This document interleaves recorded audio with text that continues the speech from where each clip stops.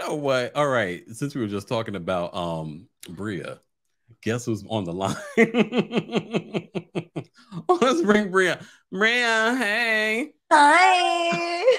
Bria, well, What's first of up? all, YouTube, you can't see this. I'll be posting this later. Can you see me? I can see you. We'll post this later. Uh-oh. Uh-oh. Don't flash. Bria Fleming from Summer House Martha's Vineyard, the actress from Summer House Martha's Vineyard, is here. Oh, welcome, welcome. All right, let's get to it. Before I ask you anything, what did you want to say since you're calling in like a caller?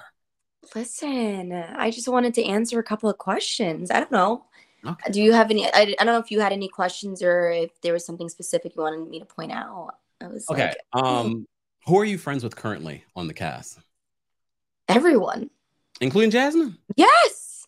Okay. Are you guys in a good space? Yeah, we're all in a group chat. Oh. Oh, what's in the group chat? Nudes. I'm just kidding. No, it's cool. We check up on each other. We just share updates and keep up with the episodes and talk about it because a lot of us didn't get to see half the things that have happened on the show. And a lot of it is new to us, especially the interview part. So sometimes we're like, oh, you really said it about me? You really felt that way? So we're just checking in and, being positive and respectful. Okay.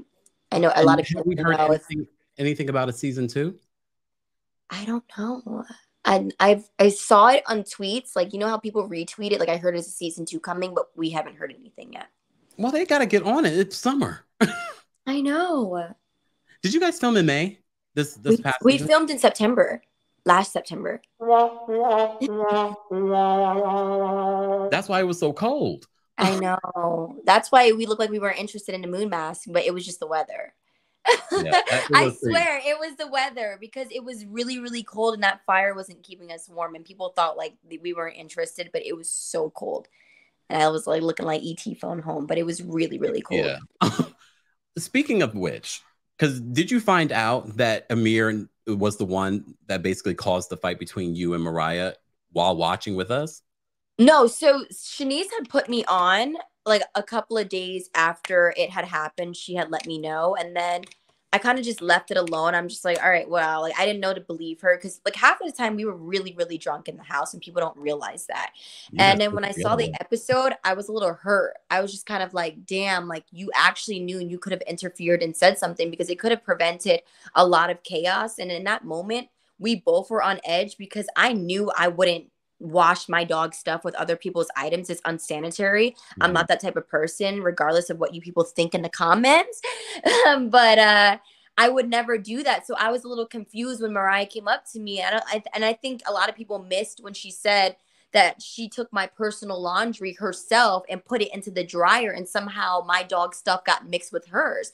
But I was like, I never would wash my things with your personal stuff. So I was a little confused, but I had a Truly in my hand. So I was kind of drunk and like confused at the same time. And I'm like, I know I didn't do that. I know I just washed the pool towels, but like, damn, like I was a little confused, but we did get a little serious and was about to, chew our heads off. It was a real moment. So where are you guys today, you and Mariah?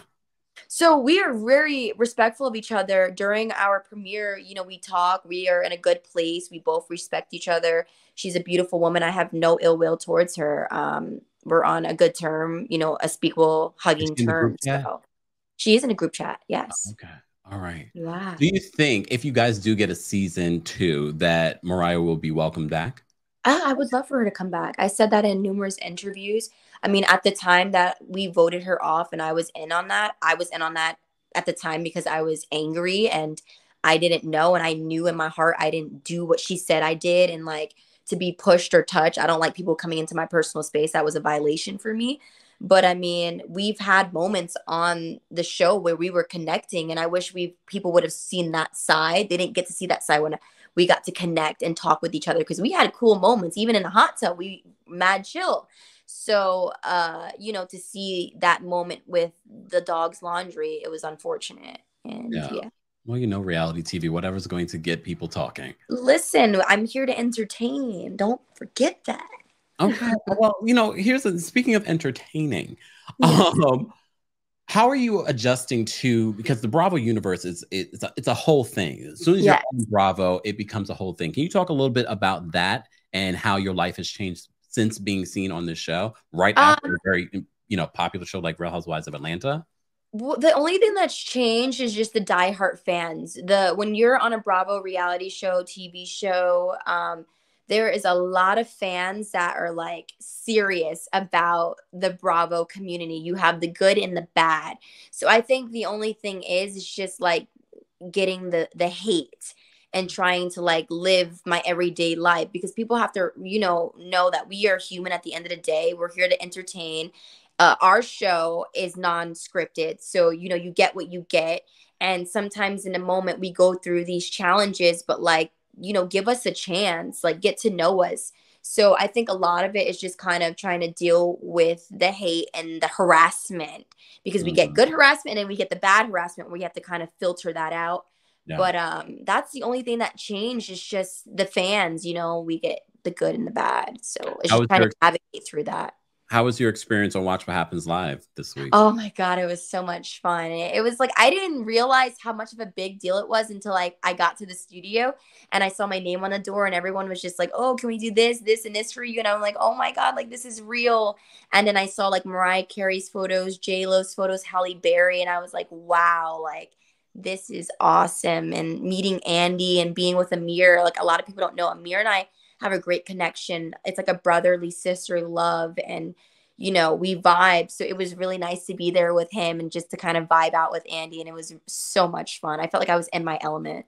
So you've been watching the recap and you saw my thoughts that I shared about Amir's appearance on Watch What Happens Live. Yes. What is your reaction to what I had to say? I mean, he was a little flirtatious. I saw a little flirtatious going on. I think, Amir likes to have a lot of fun. I don't even know what to say. I just think that some people, like I flirt with men and women. It's a Gemini thing, and it also just happens. I'm a very flirtatious person, so maybe he kind of has those characteristics like me, but I saw a little flirtatious going on, and I was like, ooh, okay. What about the Every thirst? 'Cause time I said that I felt like he was being a little thirsty in his appearance. No, Amir is like, he is very loving, and I think maybe when you send somebody in a DM and you're kind of butthurt, and then you're like, one day, I think he was a little butthurt and was just kind of like trying to, I don't know, flex on like, see, I told you want to know my name one day, but it came off a little bit too much. But I don't know. He made a comment about Kyle, who's on the original Summer House. Yes. Reaching out to Kyle, and Kyle got back to him, but never. Was it Carl? Carl? Oh, was it Carl? It was Whichever Carl. one. Carl ignored. Did it Carl ignore? I think he said, did he ignore He him? responded like one. He responded back to him, and then he didn't respond. He didn't keep respond, and yeah, then he didn't respond back. But whoa, Amir. Well, we covered a recent story about you being wrongfully arrested in Cannes. Can we get an update in regards to what's going on with that? Like, where are we with that? Yeah. So at the moment, we are launching a police investigation in the police department, as well as the Cannes mayor and everybody that's like in that town of Cannes. Mm-hmm. They are corrupted there, and there's a lot of people that have been coming out. A lot of people of color who have been coming out with stories, the similar stories, and with the similar excuse. So we're trying to come together. My lawyer, she's a Black lawyer from France, like no joke. And she said it's not common and it's unnormal what happened to me. And also the prosecutor, as well as the U.S. consulate and embassy, said the same thing as well. So they said that that's not the normal protocol, that it's not normal, and that they're sorry that happened to me, but they did launch an investigation, and that's going on right now. So I'm not going to give up until justice is served. And like, to be honest with you, I don't even think there's a woman that was involved. I honestly think that I was just kind of racially profiled by the police department there. Yeah. And they tried to make for those that aren't familiar with what happened, can you just briefly let people know what happened when you were on? So I every year is the Cannes Film Festival. It's one of the biggest festivals in the world, and I'm in the film industry. So is my younger sister, and we had accreditations to attend the festival and attend events there. And we were at a Zara and we were shopping around for different dresses for an event in the evening time. We were actually booked for Kempire, and the police came and detained us / arrested us, took us in, stripped us butt naked twice, drug tested us without a translator twice. Without a translator, they denied a lawyer. They denied us to call our parents. The only reason why we were able to get out was because we were able to make a phone call to Simon on the way there and shared our location. And then they took our phones after that. So they said a lady claimed that we robbed her in Zara. And I'm like, how can we rob someone in broad daylight? But they didn't know. Like, and I had a driver outside. I had a private driver and everything. But the lady, if it was a lady, how can I rob you in broad daylight in front of like hundreds of people in the Zara? People are taking pictures of us. And also the timestamps wouldn't make sense because when you file a complaint, you have to go to the police department in France, according to what my lawyer said. You can't just like call up and be like, this person that looks like this robbed me and like go arrest them and detain them because it could be fake news. So it's not, the timestamps aren't really adding up with what the story the police told Simon, because this is what they told Simon. They wouldn't tell us anything. Wow. So, yeah. Told. Yes. And luckily, the detective that was in contact with Simon was German. Everybody spoke French. I don't speak French. So he had to speak Deutsch to Simon in order to get a hold of what was going on. Wow. Yeah. Guys, you're just joining us. We're talking with Bria Fleming from the show Summer House Martha's Vineyard. Bria, since we were talking about Simon made an appearance in this week's episode. How is Simon dealing with now being a part on the show and the conversation, now that he's seeing what everyone was saying about him before he arrived, and they changed their stories really quickly after that? What's his reaction to all of this? He loved it. He loves everyone. One thing about Simon that I even said last night on Watch What Happens Live is that he doesn't judge people by what I say, and that's what I love about him. He goes in with a clear headspace and a clear perception of everyone, and he lets, them show their true colors. So for him, yeah, I can complain all I want and he can calm me down. But when he came in, he's like, I'm coming in with a good energy and drinks, and I want to get to know everybody for my own. And that's what I love him for. Just being super, it's very rare because some men would just be like, oh, I have a problem with you because you disrespected my wife or whatever. But with him, it was different. And he came with love and the alcohol and the good energy. And I was like, yes. And I knew they would love him because he's such a loving individual. Like, he's very, very sweet. And I was like, are you sure you want to give out these watches? And he's just like, yeah, because I did say something, but it was his decision. And like I said, he's a reseller. So it was something from the kindness of his heart, whether it came from his brand or his business or not. It's still expensive. And like I said, I don't get free watches every day. I live with the man. I get one for Christmas, freaking, what's the holiday? Birthday and Valentine's Day. That's it. So it's nice that, you have a nice little collection already. I have about like 5 or 6. Okay. How long have you guys been together, you and Simon?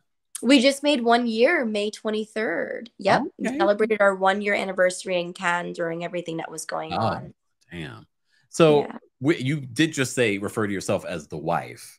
Well, I call myself wife. It feels like wife. Simon's right next to me. Why is he not in the shot? Why aren't you in the shot, Simon? Come over here. Say hi. And there goes Milo. We really want to see Milo. Get out of the shot, Simon. No, I'm playing. All right. He looks better, right? Doesn't he look better with his hair like fluffy? Because people were making fun of his hair on the show and said he looked kind of old. Well, look, everyone's going to have their opinions. Everyone in our live chat is going to have their opinions. I'm sure they have opinions on the way I look too. Who cares? Period. He always gets shade. Whatever. Exactly. Can we really talk to Milo? I'm sorry, Simon. We loved you on the show. Thank you for the watches and the tequila. But this is the star. Oh, hey, hi, Milo. Hey. Milo is just a very chill dog. If you say hi, Milo, he'll say back. Say, Milo, hi. He's a little sorry, Milo. Oh, I'm calling Milo. You were calling him Milo, but I like it. Oh. Hi, Milo. You say hi to Kemp. He loves you. He is so unbothered, y'all. Milo, and he's calm. This is how he is on the show. He doesn't bark. No. He just sleeps and behaves like he's not a bad dog. Question, though, you came onto the show saying that he's your emotional support dog. Do you have documents to prove that? I do have the documents. Oh. Do you want to know? Do you want to know the story behind how I have an ESA? It's really quick. So I've had an ESA dog since I was 15 years old, and what happened was I was dipping and dabbling with marijuana when I was younger, and actually got laced at the age of 15. So I was laced in high school, and I lost my mind, and my parents thought I was never going to come back, and I did a lot of therapy, and then that turned into the therapist recommending animal therapy, and why don't you try to get a dog to help you with responsibilities to take the stress off your mind. Like, I couldn't leave the house. I was paranoid. I had anxiety attacks. So then I got emotional support animal, which was my first, which was a Pomeranian, and it helped a lot, like just going on walks, taking him to the dog park. And dogs are very loving. They know, they have like a soul. They know when something's wrong. So it stemmed from that. A lot of people never knew. Like, they think, oh, she's fine. Now I'm fine. I was able to snap out of it, because some people aren't. But I still get anxiety here and there. I don't have the panic attacks anymore, thank God. But it did stem. I was laced at the age of 15, which caused. So I do have the documents. I am better. I'm 27 years old. But, I always relied on just having a pet with me, and the love and care and the responsibility that it comes with, and getting up early, going on walks, going to doggy daycare, wherever, and doggy outings. So it Why really exactly helps. didn't you share this with your friend Jasmine before arriving with Milo? At the time, everybody knew in the home that a dog was coming. I do want to clarify that. They knew a dog was coming. They didn't know who was bringing the dog. Because with these shows, you have to get clearance. You have to let them know that a pet's coming. You can't just show up and be like, okay, my dog's here. I'm the queen of the house. You have to get clearance. So everyone knew that a dog was coming, but they didn't know who was bringing it. And then when they knew it was me, then everything changed. And I want to know, if it wasn't me, would it still be the same energy, or would it be different? But they knew. Okay. All right. I'm not that type of person. I'm not. People think that, like, oh, she's the demon girl. She's crazy. She's the brat. No, I have morals and respect. Allegedly. But, you know what, Ken? I'm playing. Well, Bria, I appreciate you taking time. One final question. Final question. I keep rooting for a reunion, because I do feel like there needs to be clarification. Yes. Any talks or rumors of a reunion possibly happening for Summer House Martha's Vineyard? We are trying to fight for that. As of now, like, we would love one. I mean, I know it's not known in reality history to give a first season a reunion. It's usually happens down the line, second or third season. So I would really love one, and I would love everyone to be on there, because we could just clear the air about certain situations. But as of right now, no. So it sucks. But yeah.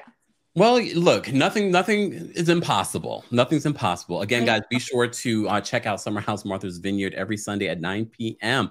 Bria, thank you so much for calling in. We appreciate you. And sidebar, Bria, you're not supposed to call in on platforms like this without permission from PR. Goodbye. Whatever. Bye.